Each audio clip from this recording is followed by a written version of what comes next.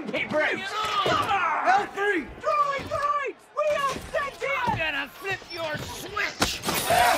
Good luck finding it! Well, L3 is Lando's companion and she's the original Millennium Falcon co-pilot.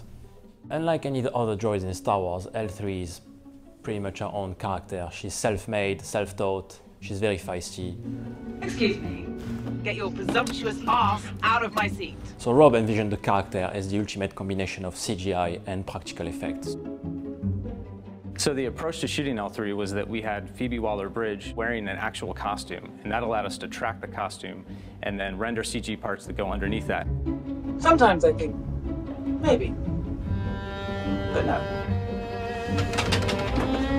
We're just not compatible.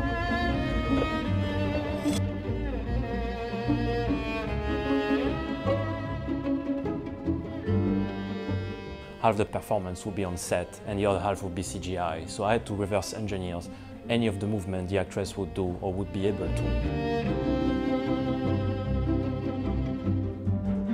So we started a bunch of the L3 shots here, and then we passed it over to Joseph and his team at Hybride to continue integrating her into the rest of the shots. The main task for L3 was to be able to maintain as much as we could of the life plate. Everything that was on set, all the small details. So for us, it was very important to match as closely as possible the lighting on the set. We looked at all the different shots and went from there to design a pipeline to be able to go through all the different sequences. The end result was amazing. The technique of trying to maintain as much as possible helped us a lot to achieve a level of photorealism that we never did in the past.